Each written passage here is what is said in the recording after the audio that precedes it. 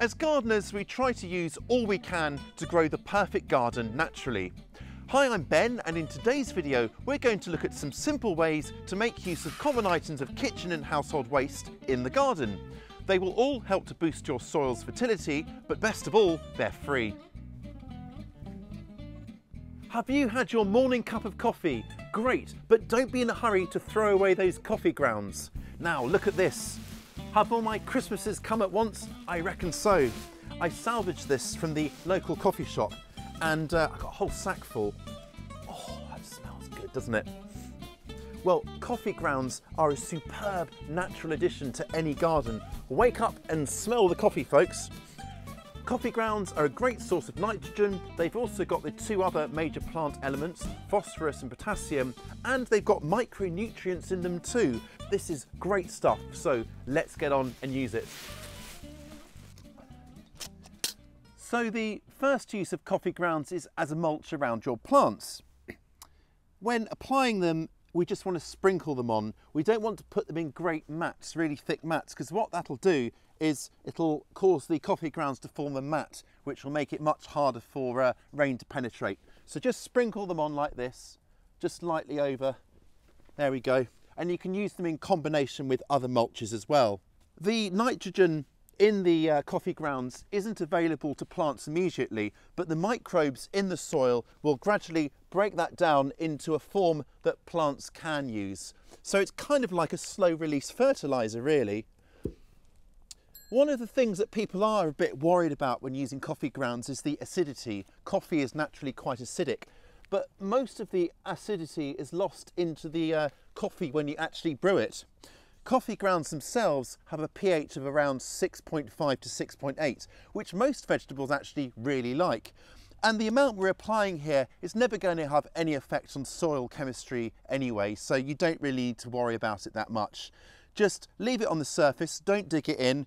And a little word of caution, there are some plants like tomatoes where if you're applying lots of it, they won't really like that. So do use it sparingly as we have here. Or add them to your compost heap, and this is where their high nitrogen content really comes into its own. Despite being brown, they're considered a green because of that high nitrogen content and are excellent for balancing out browns such as straw or leaves, for example. Their tiny particle size means it'll get to work straight away, and the microbes will break down that nitrogen into that plant available form that we're after. Just spread them onto the compost heap like this when you add your browns and let them speed up the decomposition process, putting a pep in your compost heap step. Now, worms love coffee grounds as well. It actually aids their digestion, so you can add them to your wormery along with other ingredients as well. It seems that worms like a caffeine fix as much as we do. What about tea bags, I hear you ask? Well, yes, add them in as well.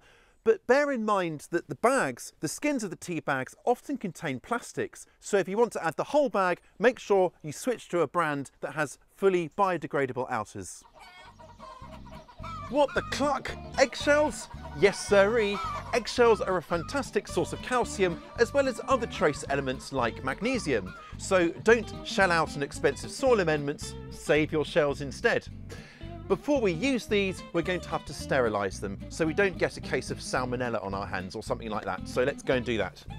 Okay, so we've got two options for sterilising our eggshells. The first is to spread them out onto a tray and pop them into a low heat in the oven for a few minutes, or we can microwave them on high power for at least 10 seconds. Once they're done, crush them up to increase their surface area, or better still, grind them up into a fine powder using a pestle and mortar, a high-speed blender or coffee grinder. The calcium within an eggshell is locked up as calcium carbonate, making it unavailable to plants as it is. But by grinding it up into this fine powder, we've made it a lot easier for your soil life to get to work on it, turning it into a form plants can use. What we've in essence done is turn eggshells into a fabulous, slow release source of calcium, released over several months. Spread your eggshells onto beds in exactly the same way as coffee grounds, so thinly over the surface. Its high calcium content is going to be great for plants that will grow in here that are prone to blossom end rot, so things like tomatoes, peppers and zucchini or courgettes, for example. Calcium is great at helping to build cell walls too, so this is going to be a real powerhouse for next season's crops. And calcium is also great for leafy greens like kale and cabbage, for example.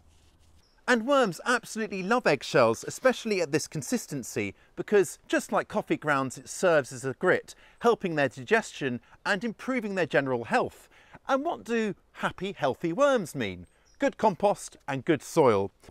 If you don't have a wormery, just add it to your compost heap to help the worms there. They'll love you for it. While we're down here, just let me take a moment to dispel a myth about eggshells and slugs. Eggshells might keep slugs away if you had literally thousands of them in a big thick ring around your plants, but really they're not that effective, and the same goes for coffee grounds. You're best sticking to natural, wildlife friendly forms of slug control, such as slug traps.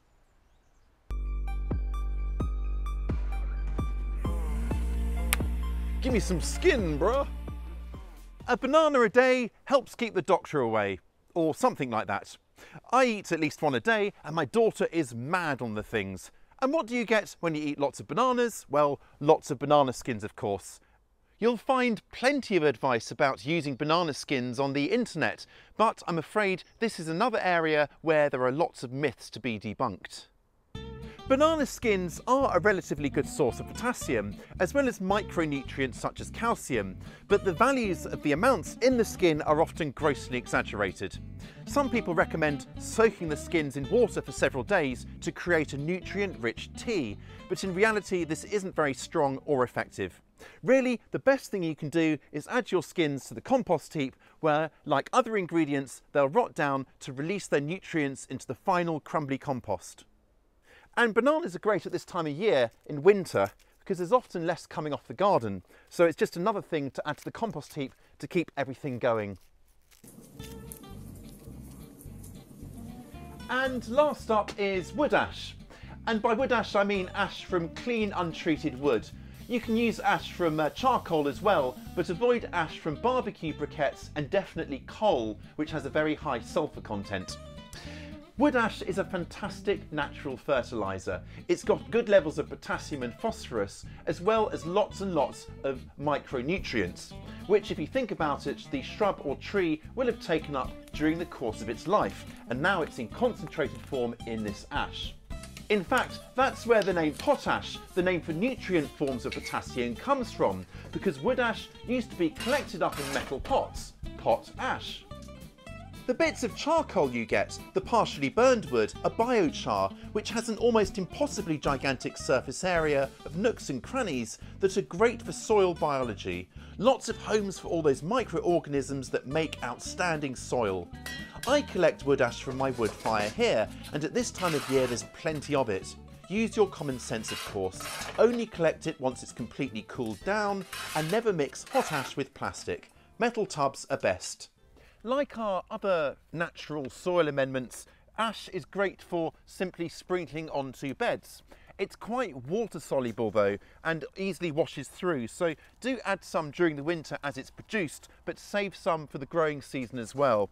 Because it's actually quite alkaline, this is a great one to use around brassica family crops like these broccoli here. For the same reason, do avoid using it around acid lovers like blueberries, rhododendrons, raspberries and so on. And don't use it where you're going to grow potatoes because alkaline soils can encourage potato scab.